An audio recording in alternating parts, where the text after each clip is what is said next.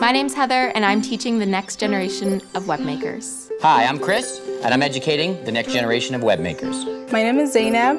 I'm 15, and I'm teaching the future generation of webmakers. It's like learning a new language.